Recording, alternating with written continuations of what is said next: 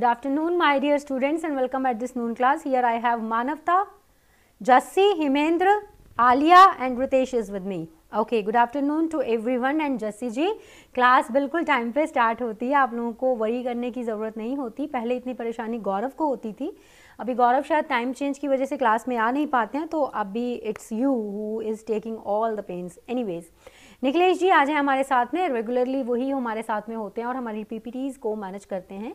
तो निखिलेश जी आज का पहला वर्ड डिस्प्ले किया जाए please. The first word is Placid. Placid is adjective in its nature.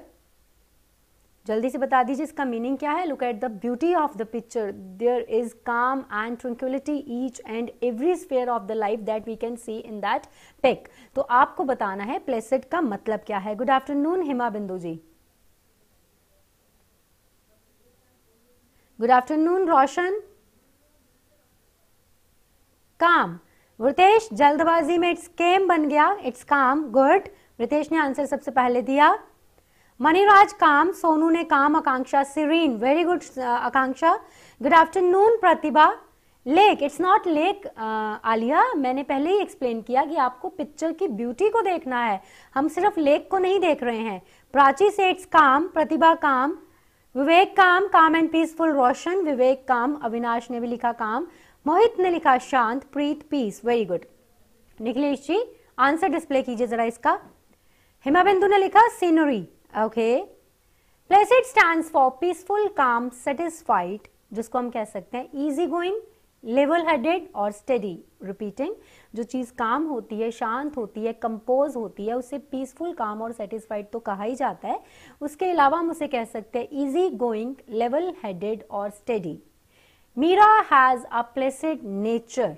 Okay, तो आपने काम लिखा, आपने पीसफुल लिखा, आपने सीनरी, इट्स नॉट सीनरी, आपने ट्रैंक्विल लिखा, आपने पीस लिखा, आपने पीसफुल लिखा, ये सारे सही हैं. बिल्कुल. प्लेसिड मूवी भी आई थी मोहित मिश्रा जी, उसमें एक क्रोकोडाइल था, मैंने देखी है वो movie, but it is not that वाला Placid, it is adjective. Okay ji. Solitude. Solitude. चलिए ये आज का पहला वर्ड हो गया प्लेसिड. चलिए निखिलेश जी नेक्स्ट वर्ड डिस्प्ले किया जाए please. It's prodigious. Prodigious adjective अपने नेचर में. देखिए there are so many vegetables, different vegetables are there, but एक जो पंपकिन है वो कितना बड़ा है, तो जल्दी से बता दीजिए प्रोडिजियस क्या होता है क्विकली.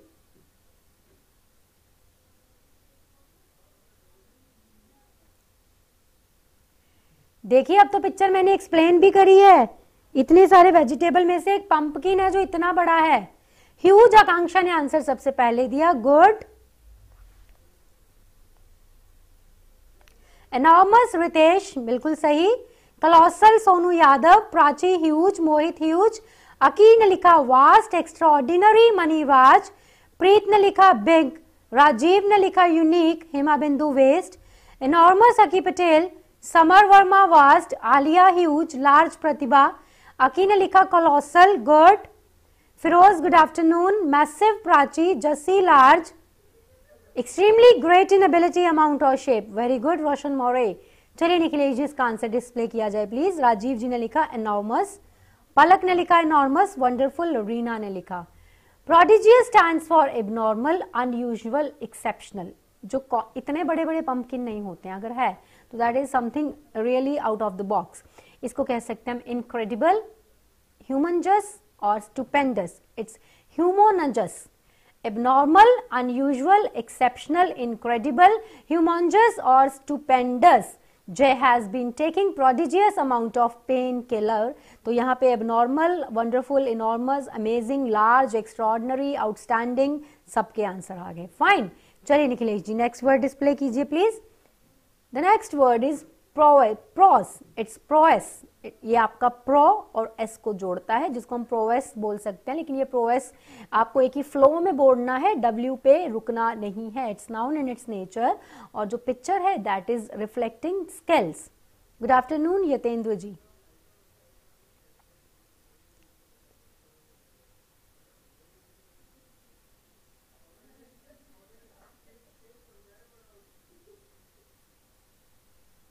बिल्कुल जैसी याद रखने हैं. टेक्निक. आकांक्षा ने आंसर सबसे पहले दिया. बोल्डनेस. मनीराज जी ने लिखा गुड. रितेश ने लिखा ग्रेट. एक्सपर्टीज मानवता, हेलो सायमा जी, expertise Shivam, Prachi ability professional Avinash, Priyanka skilful extraordinary Rajiv, Reena capability, एप्टनेस Shivam, Himendra virtue, competency Firoz, Alia ability, expert प्रीत, अकी पटेल एड्रॉइट, एफिशिएंसी रीना, मोहित क्वालिटीज, एड्रॉइटनेस शिवम, प्रतिभा कैपेसिटी। निकलेश जी इसका आंसर डिस्प्ले कीजिए please. It stands for ability, skill और एक्सपर्टीज, जिसको हम कह सकते हैं कॉम्पिटेंस, अकम्पलिशमेंट और प्रोफिशिएंसी। किसी का किसी चीज में एक्सपर्ट होना इज कॉल्ड कॉम्पिटेंस, अकम्पलिशमेंट और proficiency. Navjot always bragging about his proneness as a dancer. Okay, मतलब जब Navjot is a very great dancer, उसका बहुत अच्छा कमांड है डांस पे। फाइननेस मानवता, की Patel agile, bravery, okay, Saima स्किलफुलनेस, बिल्कुल सही। चलिए निखिलेश जी नेक्स्ट वर्ड डिस्प्ले किया जाए please. It's staple, staple is noun in its nature. मैंने आपको स्टेपल एक बार अभी थोड़े दिन पहले भी पढ़ाया है, तो जल्दी से बता दीजिए स्टेपल क्या होता है। ये रिपीट हो गया, एक बार स्टेपल आपको थोड़े दिन पहले भी पढ़ाया मैंने। गुड इवनिंग जुर्गाम जी।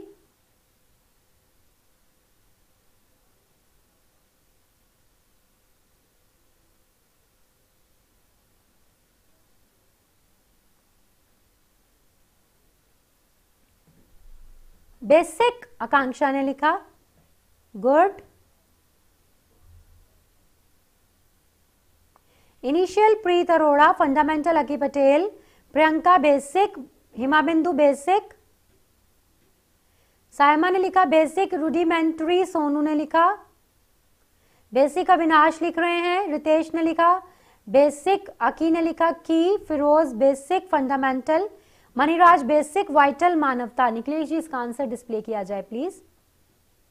रोशन मरे यूज्ड, शिवम ने लिखा बेसिक,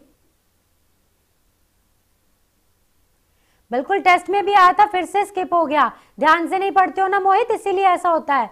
आलिया ने लिखा बेसिक, मानवता चीफ, इनिशियल हिमेंद्र, ज्योति चीफ, फंडामेंटल मनी और प्रतिभा ने लिखा प्राइमरी। स्टेपल का मतलब होता है इंपॉर्टेंट, नेसेसरी, जिसे अवॉइड नहीं किया जा सकता। इसे कह सकते हैं main, chief, primary, essential, elementary, basic. Vegetables are staple part of a healthy diet. Okay, तो जिस चीज को अवॉइड नहीं कर सकते उसे कहते हैं स्टेपल। निखिलेश जी नेक्स्ट वर्ड डिस्प्ले किया जाए। इट्स ट्रायम्फेंट, ट्रायम्फेंट का मतलब क्या होता है? जीत होता है। देखिए जो सामने दिख रहा है वो आपको विक्ट्री ही दिख रही है, तो जल्दी से ट्रायम्फेंट के सिनोनिम्स बता दीजिए quickly.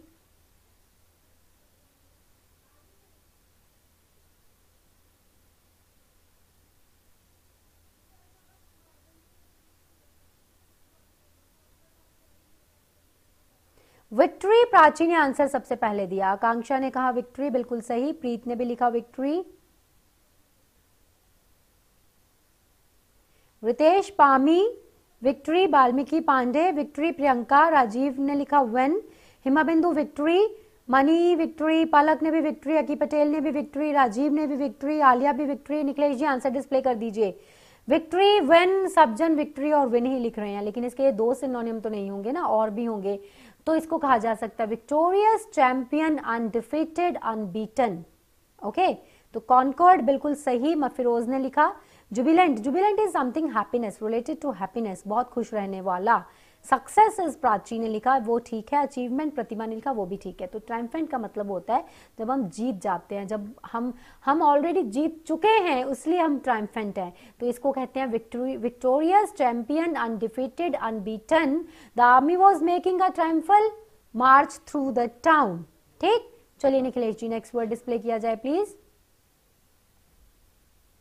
It's ट्रिम्फल, now it's ट्रायम्फल, it's not ट्रायम्फल, it's ट्रायम्फल adjective है। देखिए आर्मी जो है वो मार्च पास्ट कर रही है टाउन के बीचों बीच, क्योंकि बीच साइड में जो आपको दिख रहे हैं वो कॉमन मासेस हैं, तो ये फ्रंट नहीं है या बॉर्डर नहीं है, ये सिटी के बीचों बीच हो रहा है। तो ट्रायम्फल का मीनिंग बताना है आपको क्या है।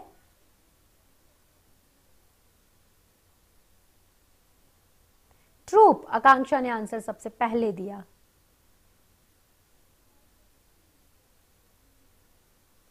ट्रूप, रितेश ने लिखा। सोनू, परेड, मनी ने लिखा ट्रूप, सायमा ने लिखा सेलिब्रेट, प्रीत ने लिखा परेड। निकलेश जी इसका आंसर डिस्प्ले कीजिए क्योंकि आंसर सही नहीं आ रहा। हिमा बिंदु ने लिखा अकेडमी। देखिए ये जो सिटी के बीचों बीच मार्च पास्ट होती है ना, ये हमेशा विक्ट्री का सिंबल होता है, विक्ट्री के बाद होती है ये। इसको कहते हैं इम्पोजिंग, मैसिव और winning, used in celebration of a great victory और अचीवमेंट। जब अभी भी मोनार्क जहाँ पे जिस कंट्री में लीड करते हैं उन कंट्री में अभी भी ऐसा है, जब भी कोई ग्रेट विक्ट्री मिलती है तो उस विक्ट्री को डिस्प्ले करने के लिए, लोगों तक पहुंचाने के लिए जो आर्मी होती है वो मार्च पास्ट करती है सिटी के बीचों बीच। ठीक है, तो इसका meaning imposing, massive, winning, used in celebration of a great victory और अचीवमेंट में होता है। The army was taking a ट्रायम्फल March through the town.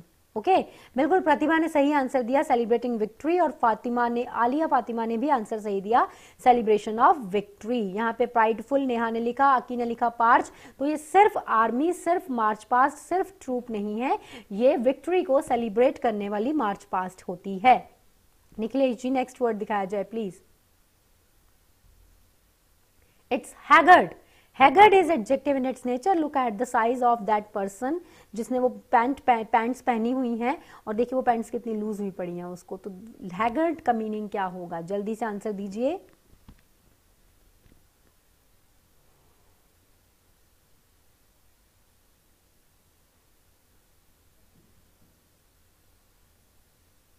Loose, आकांक्षा ने आंसर सबसे पहले दिया, करेक्ट। बैगी, आकांक्षा ने लिखा फिर से, लीन मनीराज। सोनू यादव, इमेसिएटेड, लूज, गुलशन, नेहा लूज, बारबेरियन, रितेश ने लिखा।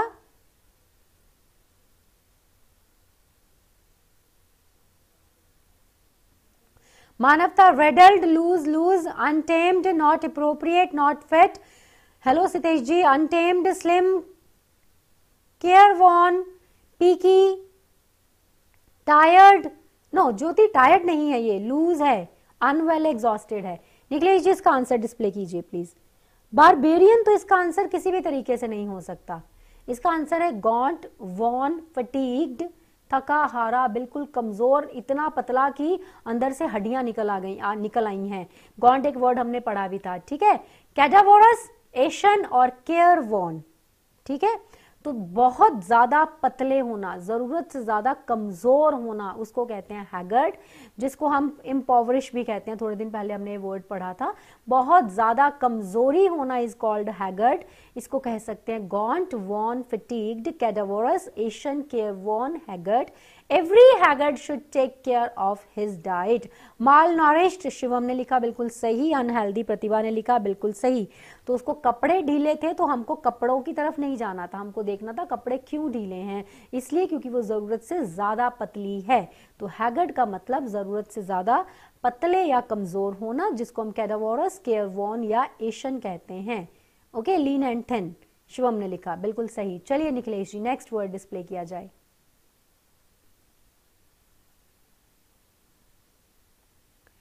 It's scepter. Scepter is noun in its nature. The picture you have in front of you is a symbol of power. Monarch के हाथ में होता है एक रॉड जो उसके पावर को रिफ्लेक्ट करता है, तो ये वही है। तो जल्दी से बता दीजिए स्केप्टर का मीनिंग क्या होगा।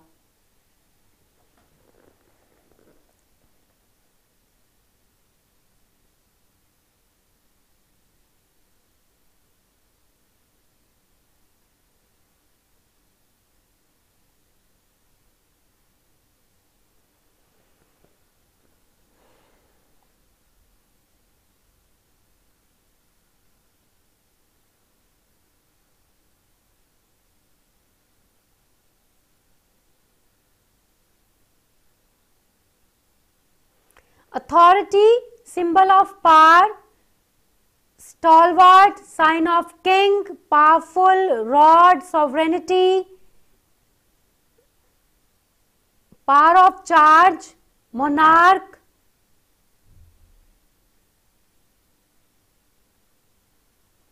ज्योति ने लिखा वांड, जस्सी पावरफुल, मानवता in God, Jyoti verge, Doval मानवता, निकलेश जी इसका आंसर डिस्प्ले किया जाए प्लीज। मैंने आपको बोला कि ये सिंबल ऑफ अथॉरिटी होता है जिसको हम कह सकते हैं किंगशिप, स्वॉर्ड और वैंड, बैटन, इनगॉट और डोवल जो है इसके एग्जाम हैक्स होते हैं। रिपीटिंग, किंगशिप, स्वॉर्ड और वैंड, बैटन, इनगॉट और Doval. A scepter is an attitude, a scepter is an attribute of a kingly powers. Okay. An ornamental staff carried by rulers. रोशन बिल्कुल सही। क्राउन नहीं है नेहा ये। निकलेश जी नेक्स्ट वर्ड डिस्प्ले किया जाए please. It's Spectre. देखिए spelling का डिफरेंस है, पहले वाला स्केप्टर था, ये स्पेक्टर है। सी और पी अपनी जगह से घूमे हैं। नाउन है इसका नेचर,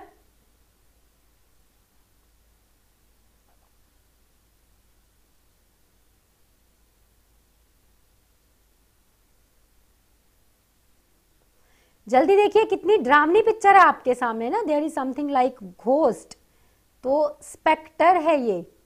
जल्दी से आंसर दीजिए इसका। रैथ सोनू ने लिखा। इट्स नॉट, अच्छा sovereign, it's not sovereign, it's the symbol of sovereignty. Ritesh ने लिखा घोस्ट, प्राची हॉरर, स्पूक मानवता, फिरोज डेंजर, हिमा बिंदु हॉरर, हॉन्टेड प्रीत, आलिया हॉरर, अफ्रेड मनी, मानवता फैंटम, अनप्लेजेंट रोशन, प्रतिभा टेरिफिक, फ्राइटफुल ऋषिका, मोहित हॉरिबल, घोस्ट हॉरिबल सैमा, दीक्षा इवल डेंजरस। निकलेश जी इसका आंसर डिस्प्ले किया जाए please. It means ghost, spirit, Phantom जिसको रैथ और स्पूक कहा जा सकता है। ठीक है, स्पिरिट हो सकता है, एगेस्ट हो सकता है, इविल हो सकता है, डेंजरस हो सकता है। तो कितने मीनिंग हो सकते हैं? Ghost, spirit, Phantom, wrath, spook, उसके अलावा स्पिरिट, उसके अलावा डेंजरस, उसके अलावा against.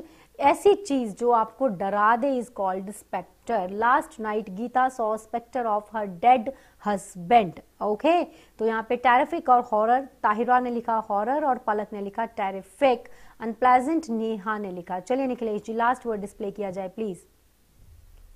It's एंटागनाइज। एंटागनाइज is noun in its nature. जब हम लड़ते हैं किसी से तो बट ऑब्वियस हम उसके साथ प्यार नहीं कर रहे होते, हम उसको अपना दुश्मन मान रहे होते हैं। तो एंटागनाइज का मीनिंग बताना है आपको।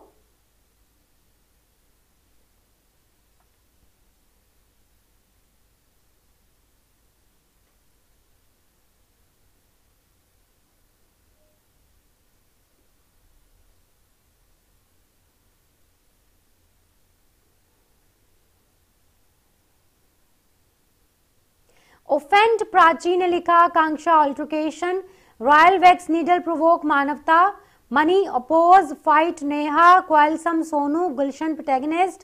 प्रोटैगनिस्ट स्टैंड्स फॉर हीरो, ये हीरो होता है गुलशन।